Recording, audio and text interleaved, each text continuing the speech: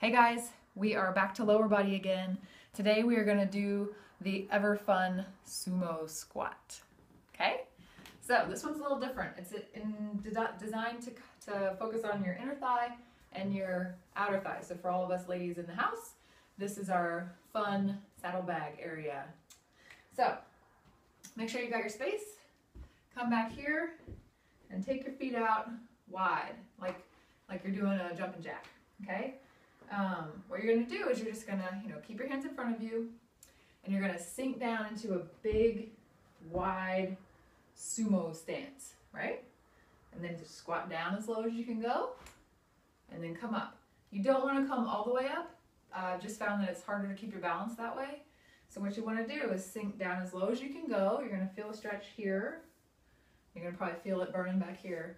And then come up about 3/4 of the way up. It's going to keep the tension on your leg muscles and it keeps you kind of in a better stance so you don't fall over backwards. Okay? So you're just going to go down and up, 60 seconds or 120 seconds. Again, if you want to make it harder, stay down here and pulse. Okay? No rocket science here, just pulse. Come up when you need a break. Shake it out a little bit if you need to. Down and up. This is the sumo squat. Again, it's going to really work the jiggly inner thighs, and it's going to really scoop in and lift up your booty. Modifications, same thing. Grab onto your table or chair, legs wide, squat, hold on for balance. As far as your knee placement in this one, the wider you can go, the better, because then when you get down in your squat, again, you're in that position where your knee is not, going way out over your toes.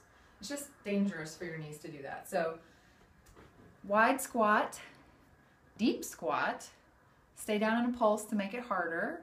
And if you need help with balance, grab onto a table or a chair. Have fun.